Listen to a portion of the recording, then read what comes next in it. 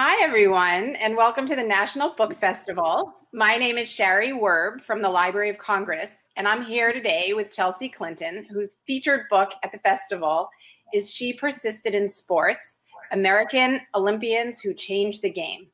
If you'd like to see Chelsea Clinton's presentation at the festival, please log in to nationalbookfestival.com. Let's begin the conversation now. I see we have some questions already.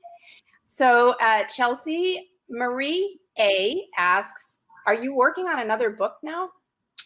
I am working on a couple of book projects, and I can't talk about them yet, but I'm really excited to share them when I can. Although I can talk about something else I am really excited about that is book related, which is that next year in 2021, we are going to be releasing chapter books featuring all of the 13 women who were in the first She Persisted picture book. And I'm just so grateful to all of the amazing women authors who have lent their talents to help bring Helen Keller and Oprah Winfrey and Florence Griffith Joyner and Nellie Bly and all of the women that I write about in the first She Persisted kind of into the world in chapter book form. Great. Those of you who are watching, please feel free to put comments or questions in the chat.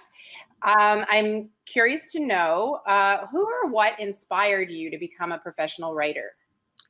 I've always loved to write, and I'm so thankful to the teachers that I had as a kid who expected me to write. And I think through that expectation that kind of everyone can be a writer, that every child at least should try to be a writer, I really did discover this love of writing. And I really became a children's book author. I'd written kind of academic works, and I'd written for kind of older readers in the kids category, so kind of preteens, teenagers. I really, though, became a children's book writer when I became a mom and started reading a lot of children's books, and kind of couldn't find some of the types of books that I really wanted to read with my kids, both my daughter, and at the time I only had one son. So kind of that compelled me into this space, and I'm just so thankful that my children brought children's literature into my life, and that it is now such a big part of what I do. Well, we're thankful too that you're writing. Sam Eddington has a question for you. Have you considered writing fiction? Yes, for about 2 years maybe now. Every once in a while I pick up this fiction idea that I've had, and I have an outline, and I've kind of fleshed out some of the main characters, and I've even talked to my editor about the idea. And I'm sure that many people can empathize with this. This was sort of one of the things I thought I might get done in quarantine, but I spent all of my time like being a mom and working from home in quarantine for all of the things I'd already committed to do. So it's still there, like in the back of my head, kind of rattling around. So I hope that I will find the time to kind of try to wrestle that into existence. So stay tuned. I don't know when, but hopefully at some point. Okay. Well, Emily Colucci asks, what was your favorite book or story growing up? And what is one or two titles in particular which you and your children love to read together?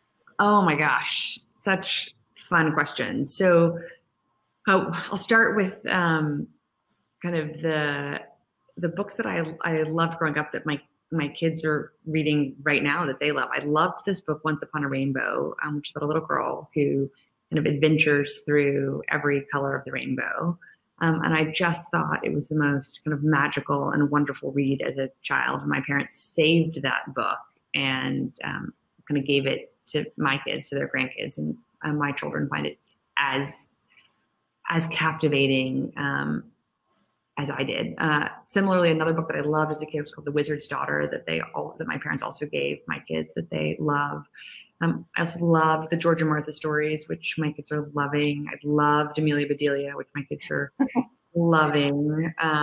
And then, they've brought all sorts of books into my life that I didn't have as a kid. We are huge Mo Willems fans in our family. We love Elephant and Piggy, and we love The Pigeon. We also love his book about Edwina, the dinosaur who didn't believe she was extinct.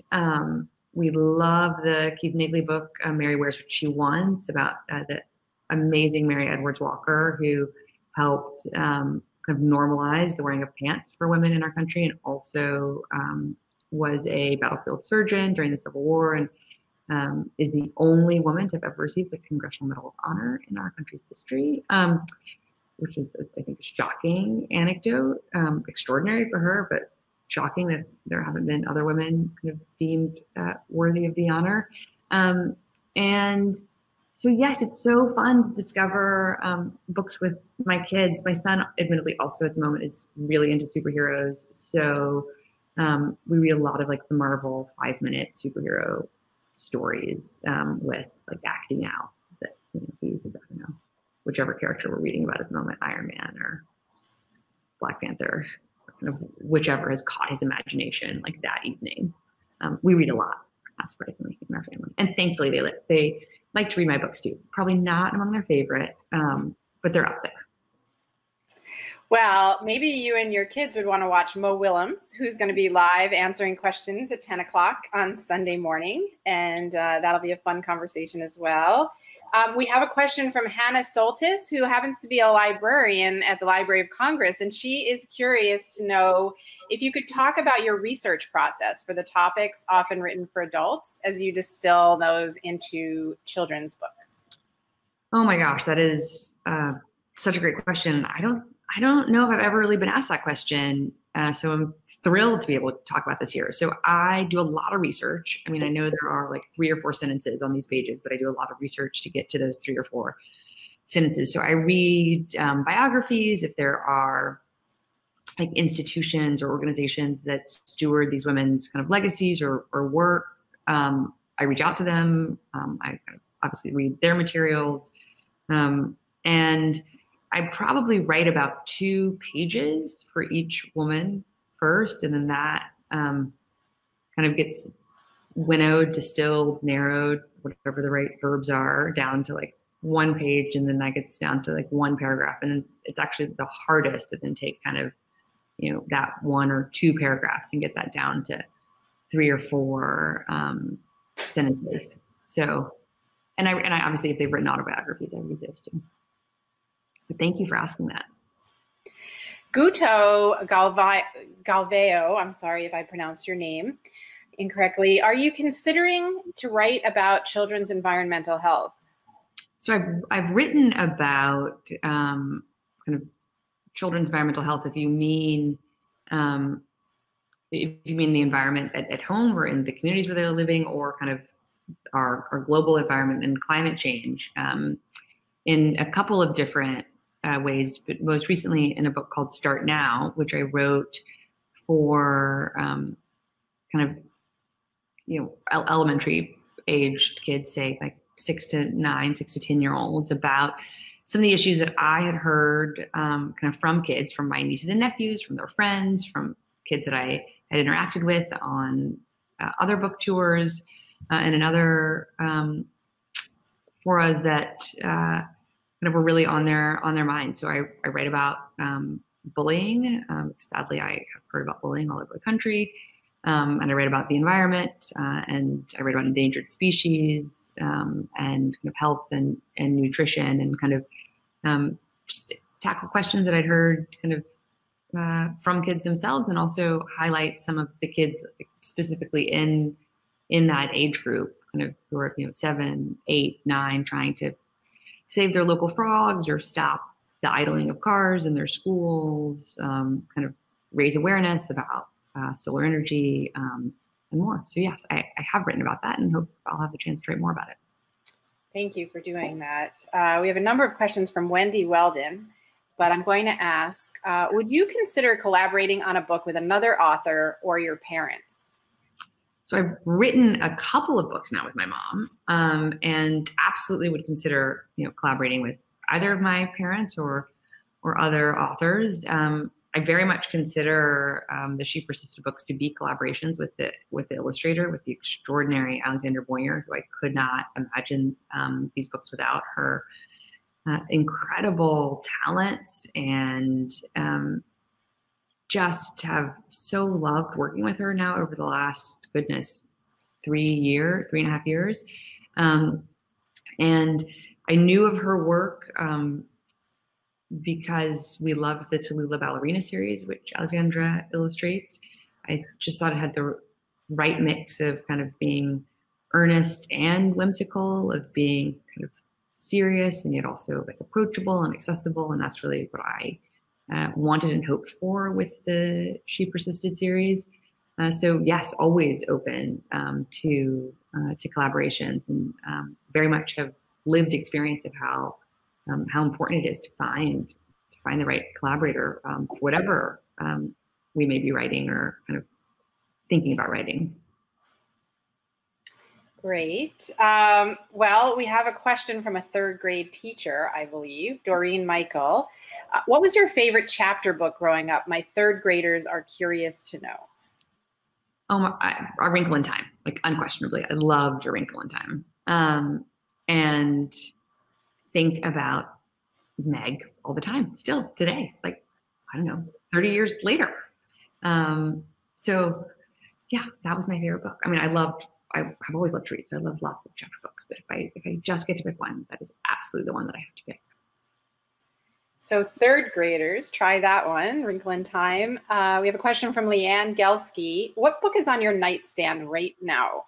There are a lot of books on my nightstand right now. I mean, the honest answer is probably lots of my kids' books are on my nightstand because my son Aiden had a nightmare last night and crawled into bed very early this morning or late at night, and brought a whole stack of books with him. So the probably most honest real-time answer is those are what you would see first on my bookstand. I have Glennon Doyle's most recent book on my bookstand, which I have not started yet. I have Louise Penny's most recent book on my bookstand, which I also have not started yet. I have found myself mainly reading, because of kind of my other great passion in life and commitment in life to global health. I spend most of my time reading about COVID these days and reading articles in The Lancet or the British Medical Journal, or kind of reporting from around the world. So my fiction reading has gotten kind of scrunched, and my nonfiction reading has also gotten scrunched if it doesn't relate to COVID, candidly. And I reread some of the great global health books that I'd read before. But I reread Laurie Garrett's The Coming Plague, and I reread a couple of the books about the 1918 flu pandemic. So even the books I'm reading are kind of related to that at the moment. Vivian Whipple has a nice question. Would you ever write a book with your daughter? Yeah, yes. If she wanted to write a book, I would be honored and thrilled to write a book with her or with my sons. I mean, Jasper just turned 1, so he's probably not. I mean, he's just trying to learn words right now. He's very chatty, but we don't quite know what he's saying yet. I would love to write a book with my children. My daughter does create lots of stories. She is obsessed with sharks. She loves sharks.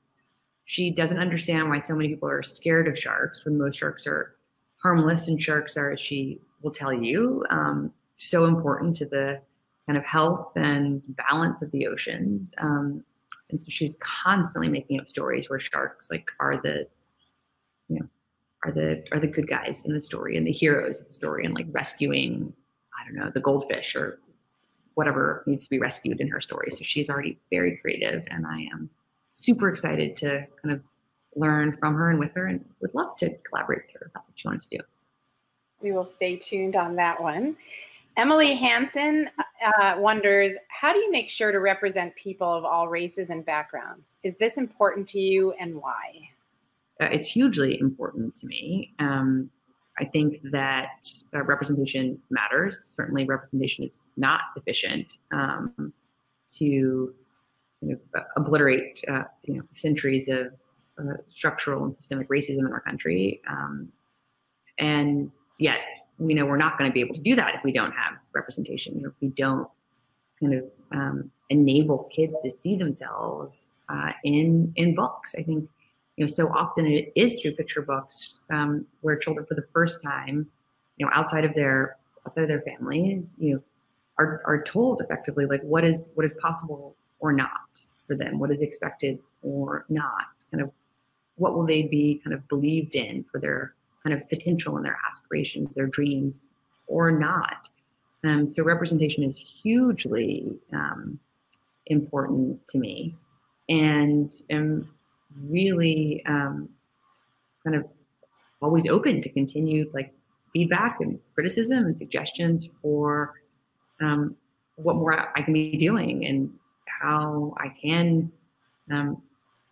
help channel attention that might be paid to me or my books kind of onto kind of more diverse people, kind of who are, in this case, yes, persisting, but also very much proving what is possible. Because I think about kind of something that both two women that I really admire, Sally Ride and Marian Wright Edelman, who is the founder of the Children's Defense Fund, both said in different ways that it's hard to imagine what you can't see. So I think we need to help kids see themselves in as many ways as possible so that they can imagine themselves to be everything. That's a great transition to this next question from Andrea Sanzari. Would you ever consider writing a book on what it was like to grow up in the White House as a child? Maybe. I mean, I would consider it. It's not something I've really thought about doing yet, but maybe at some point.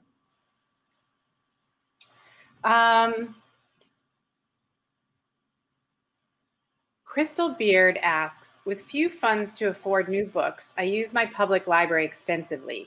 How do you partner with libraries and reading initiatives to make sure that children have access to all books?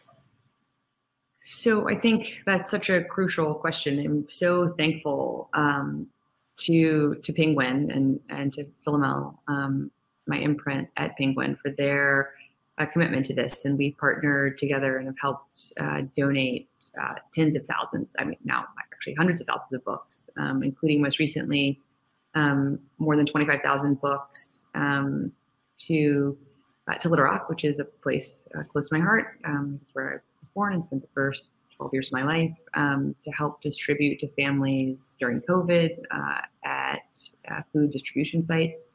We've done a lot of work with the National Diaper Bank Network, including right here in New York, Hope Line, which is the major diaper bank in the Bronx, but also worked with kind of the national network across the country, and have, I think distributed more than 200,000 books now, kind of through the partnership with Penguin, and then kind of through our work with something called Too Small to Fail, have distributed more than 1 million books across the country through working with food banks and food pantries, but also pediatricians' offices, so that pediatricians can actually prescribe books and then have books to give to families. And we've done that work largely with Scholastic, but also with other partners. So I fundamentally believe it's important, and try to do what I can, both kind of as an author and an advocate, to help more kids get more books.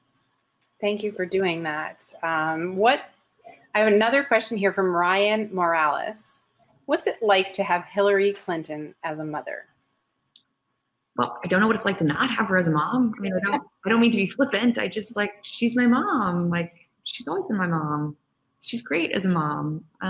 And I've always known that that was the most important part of her life was to be my mom. So I've always been incredibly proud of her. And and all that she's done, and yet also, first and foremost, thought of her as my mom. Okay, here's a question from Katie Klenko. Speaking of, well, just thinking about COVID, and you have young children, how are you and your family navigating the remote school situation? Are they remote learning? And if they are, do they enjoy it? Well, I will say at the beginning, in March, Charlotte adapted like pretty quickly, and has really been able to, I think, clearly, like, she misses life pre-COVID. I think she's really been able to have meaningful like interactions through a screen, with her teachers, and also with her friends. I mean, she has like Zoom play dates and FaceTime play dates, and they, will like pick a craft to work on together, whether they're like making masks or they're drawing something. She even had like one play date where we're baking. I think we were making like granola bars. And, like, her friends were making granola. Everybody was making granola bars like one Saturday. It's been harder, I think, for Aiden, who's younger, to feel that same level of connection. They're both in kind of hybrid models now, which I'm grateful for. And yet I'm really aware of of my son Jasper, who's a year old, who's now spent more than half his life like in quarantine or shelter in place, kind of staying at home, staying separate and safe. And obviously he can't build like baby friendships on a screen. So, he's not having like virtual baby play dates. And I'm so thankful that his big brother and his big sister like love him so much and spend a lot of time with him and play with him and kind of read with him and talk to him and engage with him. But I'm aware that he like has no friends and he's now walking to like walk and run around with, or to learn how to navigate like who gets to chew on the board book or the Magnetile. So I don't know what more to do than just kind of continue to like ensure that he knows he's loved, and to just tell him like at some point you're going to have baby friends. Like you will have them at some point when it's safe. I'm sure so many people watching feel very similarly to you. Really tough times. I love this question from Gail Ham. Your mother said she gave you her Nancy Drew books. How are you influenced by Nancy Drew's character? Will you read them to your daughter and perhaps your sons? Oh my gosh, I absolutely will read them to my daughter and to my sons. And I love Nancy Drew. I mean, I think I knew, like, even when I was reading them as a kid, first with my mom and then on my own, like, that it was totally improbable this 16-year-old girl would be like off on her own, like gallivanting around solving mysteries, like not really in school or working, who kind of, her father checked in like sometimes. I mean, I know that I know that even at the time it felt kind of unreal, and yet even though I knew all of that, just her kind of doggedness, her belief that she could like tackle any problem and solve any mystery was incredibly inspiring to me. And I'm also thankful that because when my mom read the stories,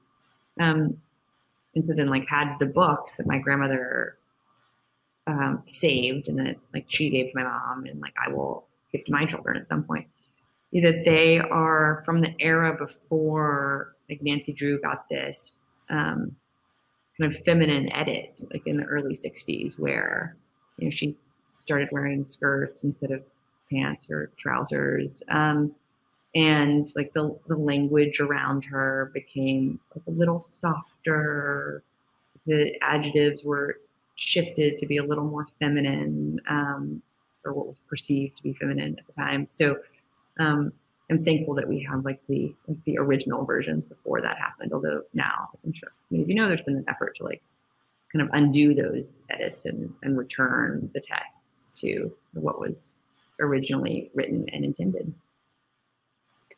So Laura Silvius has a follow-up question there on Nancy Drew. How do you deal with some of Nancy Drew's problematic racial language and attitudes? Or would you if you were reading her? Well, you have to deal with it. I mean, I think that when I read the books with my kids, like, we will talk about that. You have to talk about that. And you have to, I mean, I don't think simply because something was acceptable 60, 70 years ago somehow makes it like less terrible or more okay. I've never bought into that framework, whether we're talking about Thomas Jefferson or Nancy Drew. So I think you deal with it and you talk about it. Thank you. I'm going to be asking you the last question. So Rachel Jameson asks, what do you enjoy doing when you are able to squeeze out a few minutes of free time? Run. If I have like 20 minutes, 25 minutes, probably I'll go for like a 20-minute run. Well, hope you have time for that today. And really, no time for that today, but tomorrow. Excellent. We really appreciate you taking the time to spend some time with us today, and we hope you have a really, really good day. Thank you. Thank you so much. Stay safe, everyone.